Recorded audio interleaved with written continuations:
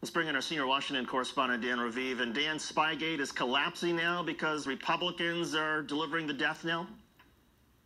Oh, sure, especially a Republican who got a classified briefing. As you saw, Trey Gowdy has concluded the FBI was just doing its job.